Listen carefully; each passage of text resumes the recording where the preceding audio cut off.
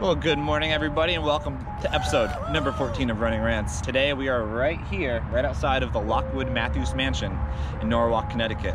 It's right near the main road and the mall that just opened is down the road, but some people seem to forget that this was actually in a movie in the 70s as well as the early 2000s. And then we're gonna go run right over there, creepy haunted graveyard, so stay tuned.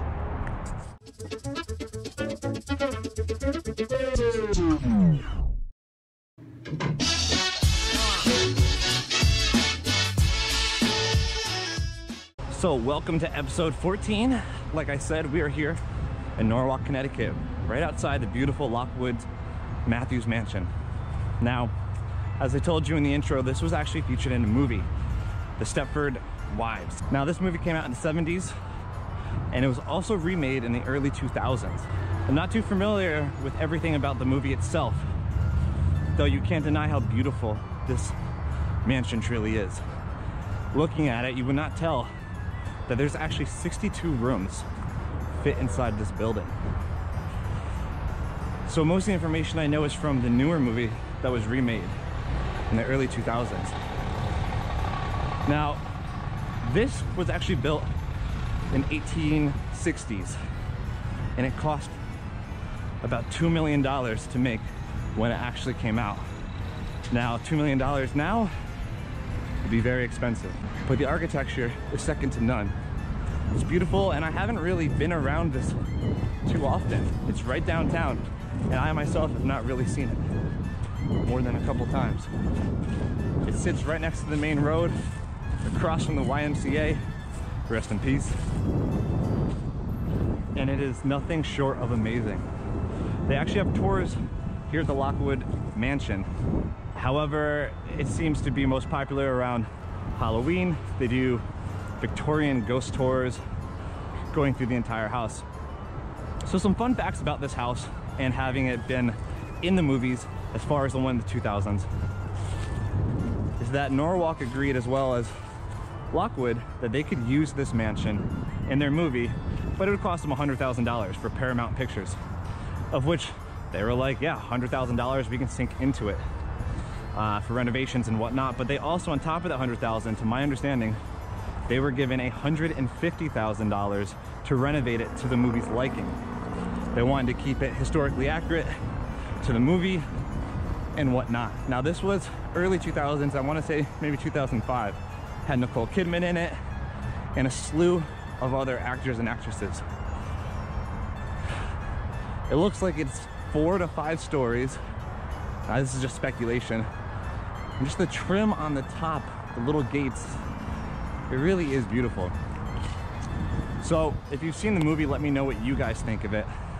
I have not seen it yet, but by the time of me posting this, I might just get around to watching it. Now, it was just a short, brief history of this place, but if you live in or around Norwalk, Connecticut, I would definitely say stop on in. It's really fun, and at night it's even creepier, to be completely honest. And it's weird to say that because there's a children's museum right over there, the main road, the mall, but it does have this creepy feeling to it. And what I would say is the creepiest aspect of this is that right down here is a pretty spooky cemetery that I went to a couple years back, and I haven't been to since. So let's hop on down there, let's give it a look. Now, in the meantime though, if anyone is looking up the mansion, I mean, it seems like tourism, at least for here, is one of the bigger things that Norwalk uses to pull people in. Early 2000s, it was said that about 20,000 people a year would come and visit Lockwood Mansion and take tours. That being the early 2000s, and before the movie came out, I would say that now that number has definitely risen, as well as the new mall having just opened. So here we are. As I said, it is really weird to be in the cemetery. You can see it from I-95, which stretches from Maine all the way down to Florida. Busy road, the dump's over there, but kind of has this ominous feeling to it. It's a relatively old cemetery. If you can tell right here, it died 1861. I don't think this one is as well held up as the other cemeteries we have visited. personally, but it's also in a way more populated area. We're in South Norwalk right now, so I'd imagine this is a hot spot for guys and gals. If you look at some of these are late 1800s, which is ridiculous to think about. Hey, look at the dragonfly.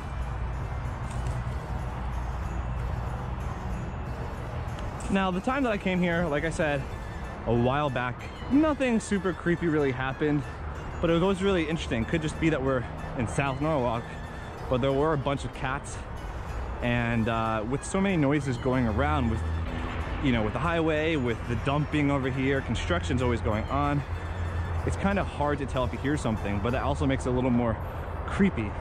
For instance, myself, when there's so many noises going on, it's easier to like misconstrue something as what you think to be a voice.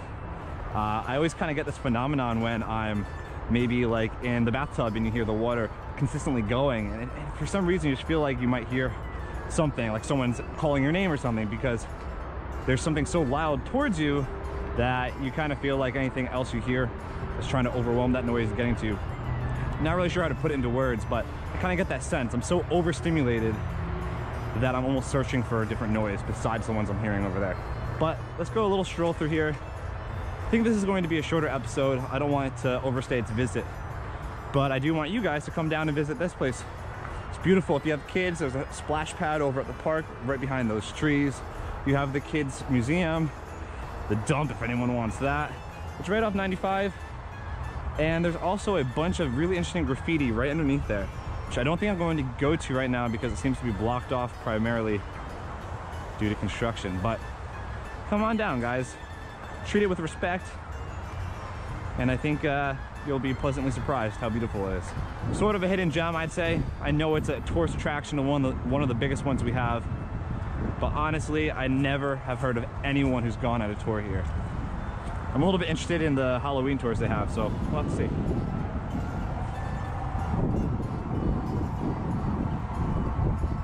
Elizabeth Haynes Bartlett died in 1723.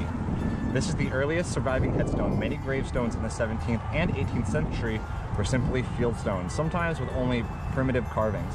Slate stones such as this were closely and often imported from Boston area. Number 10, let's go look at that.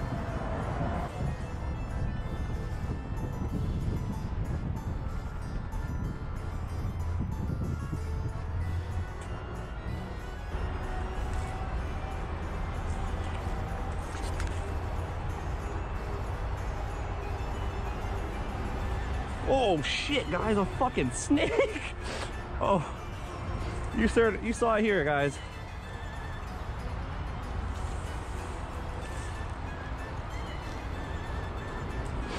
Yo, run and rant.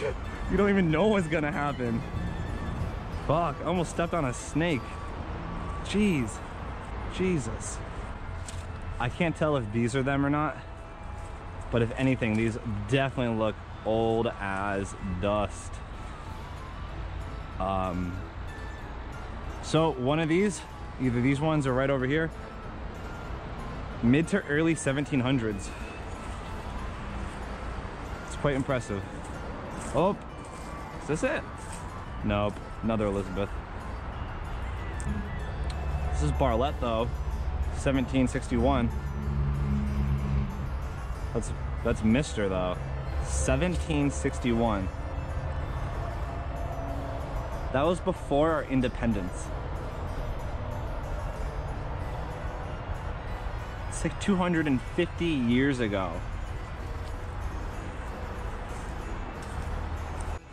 Well, there you guys go. That was a fun little episode. This is it's a decently sized cemetery in a huge area, and it's kind of just a little interesting to see the history of this.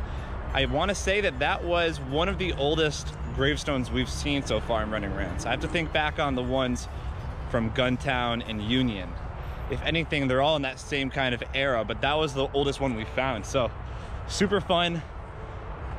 I got scared by that snake. That was next level. But thanks for going on the little jog with me. I want to put out some more of quality versus quantity, and I hope to make this still twice a week.